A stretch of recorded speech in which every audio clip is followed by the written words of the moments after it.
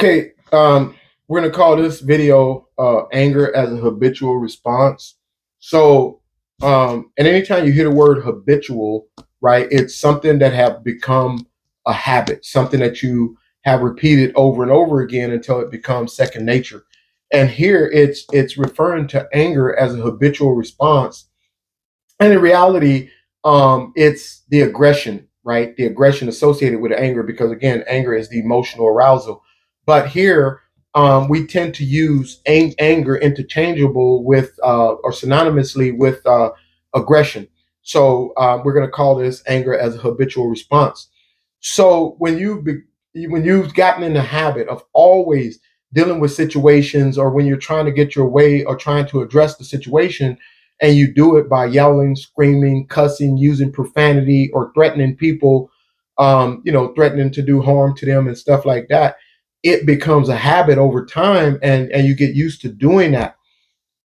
And so again, it begins to push people away, right? It begins to push people away from your circle. But if you have got results, right? Because we tend to go back to the things that we get results. And of course, I mean, why would we do anything else, right? So if you get results from something, then you go back and do it. Like, let's say if you start a business venture, and you set a certain plan, and you start going out there and you test the waters or whatever, and you get good results, you're going to keep repeating that behavior because you're getting the desired effect, right? And with anger, if your desire is to have someone, let's say, leave you alone and not continue to bother you, or not continue to talk crap or whatever, and you notice that, okay, when I yell at this fool, or if I threaten people, they back up off me, they leave me alone, or they give me what I want, then yeah, you're going to keep going to resorting to that type of behavior. The problem is that there are consequences associated with that. Sometimes there are legal consequences associated with it, but more often there are emotional consequences associated with it, including disrupting and maybe tearing up friendship relationships, significant other relationships, relationships with our family and friends, people that really truly care about us, right? Um, because again, I was one of those people that pushed people away from me due to my behavior, and I didn't really realize it at the time, right? But now I see it, and now I deal with it as well. I have people um that have pushed me away as far as emotionally, right, from them, due to the same type of behavior, the same things that I used to do. So I get it.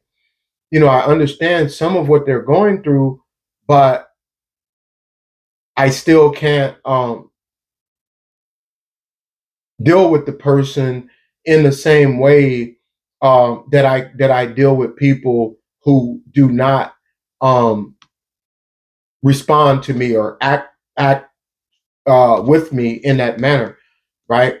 So I've tried to learn to deal with people in a more appropriate way if I do come out of line, because none of us are immune from, possibly losing it from time to time. That's why we have to be mindful and stay consciously aware of how our behavior is affecting other people.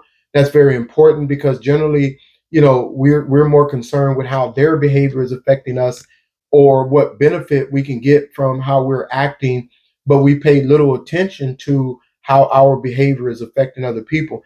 And that's very important, because the energy we put out there have a tendency to come back around, even if it doesn't come around from that person, right? Sometimes it may come around from other people, right? And especially if you're a very aggressive person, of the bully type, right? Sometimes you'll have people that may have nothing whatsoever to do with the person who you're bullying or that you're being aggressive towards, but they just get tired of hearing your mouth, right? And so they may um, address it with you. And maybe you don't care. Maybe you somebody that like to, throw them hands, or whatever the case may be, right? But you don't want that type of energy. You don't want to create situations where you're unnecessarily um, getting enemies, right? Even if you're confident in your ability to defend yourself, because one, yes, the person may come up to you and challenge you, and you don't have no problem with throwing hands, but not everybody even going to come at you straightforward, right? They might just decide, I'm just tired of hearing this person's mouth, and while you're thinking you're relaxed, safe, maybe discuss hanging with someone or whatever, and they blindside you or anything, right? Or even if that doesn't happen, right? Just the emotional consequence of pushing people away, because in your own mind you start to wonder, like, dang man, why people um always try to get away from me, or why I'm not invited to the gatherings or to the party or to the to get together, the family outing or whatever, right? Because you're an asshole, right? Because you're a freaking asshole. That's why. um, and unless we come to that understanding and realize that we push people away, it's not that people don't like us or they don't care about us or that they wish any bad on us, but we have a tendency to push people away when we let anger become a habitual response, right? So we want to learn other ways to dealing with anger, other than being aggressive, right? We want to learn more assertive ways of dealing with anger and talking to people. Also, learning other ways to change our perspective on the situation, because again, a big part of the reason why we suffer from some of the anger issues we suffer from is due to the perspective. We tend to look at everything from the most negative point of view rather than um, trying to rather than trying to take a neutral stand, or trying to see the other person's point of view, right? And it's important to see the other person's point of view, whether you like care about the person or not.